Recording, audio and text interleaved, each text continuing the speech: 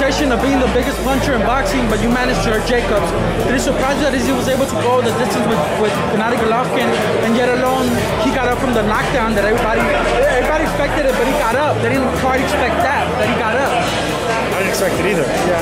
He showed guts. He showed a resilience that we haven't seen from Daniel Jacobs on a top level. We've seen resilience on a lower level, which a lot of champions can do, but you really show how big of a champion, how proven of a champion you are when you go up against a monster and a pound for pound, really great fighter like Golovkin, to peel himself off the canvas, come back and get in the fight, and possibly even win in some scorecards. In my scorecard, without judging it, without scoring it, I thought Jacobs pulled it off, but then I watched it again and actually scored it round by round. I gave it a Golovkin by 1 or 2 rounds. So it looks like he's waiting in the wings for the Canelo-Golovkin winner. There's a rematch clause if Canelo loses, but if he wins, he can do whatever he wants next. What would you make of Jacobs and Canelo at 160? Another great fight for Canelo. It's a winnable fight for him. It'll be a respectable fight for him, and it'll be a big fight because Jacobs has that story.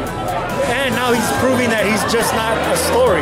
The guy is a legitimate big knockout artist and a champion. So I think it makes perfect sense for something on pay-per-view, yeah. And last, man, thanks for the time, appreciate it, but Conor McGregor, man, he signed his end of the deal.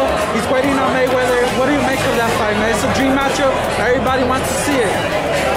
You're a boxing reporter, act like one. Don't be talking to me about McGregor. No, man, I just think that's a sham, you know, but it's business. And Floyd Mayweather has made buku bucks, and he really is a genius inside the ring and outside the ring, and he has the right people behind him. It's a big money fight, man, so you can't knock it. I knock it because I know it's not going to be competitive. I don't give McGregor any kind of opportunity. And I think any boxing mind, any person that knows boxing knows that Mayweather embarrasses him.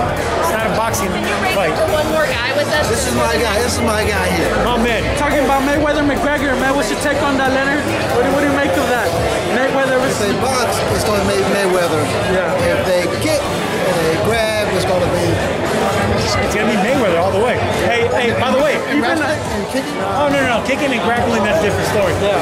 You know what? Today's the 12th year anniversary of the Contender finale. Get out of here. Yeah, today on this very day, May 24th. The contender has to come back. Oh, man. Tell the fans where to follow you, Sergio.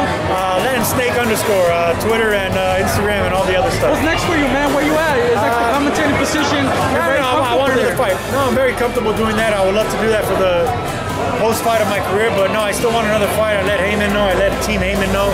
If it could be the right matchup, the right style matchup that makes sense, because, you know, no one wants to hear a former champion coming off a big fight saying, oh man, he's going to have another big fight, or I don't want no more tuna fights. If it's not a fight that makes sense for me, like another former champion that's coming off a loss or something like that, then I won't take it. But yeah, definitely, I want to look for another big fight.